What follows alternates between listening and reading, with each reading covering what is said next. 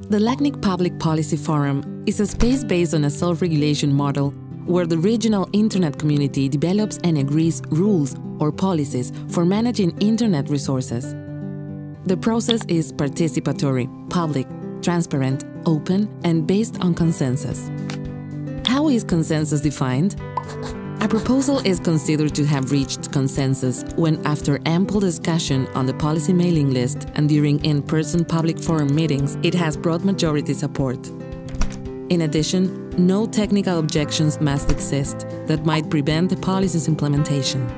The show of hands that takes place at the public forum is a tool to measure the degree of acceptance among those present in the room and should not be confused with voting. How is consensus measured? Two aspects are considered when measuring consensus: the discussion on the policy list and the discussion at the public forum. Contribute to the discussions by participating in the public forum at each LACNIC event and on the policy list.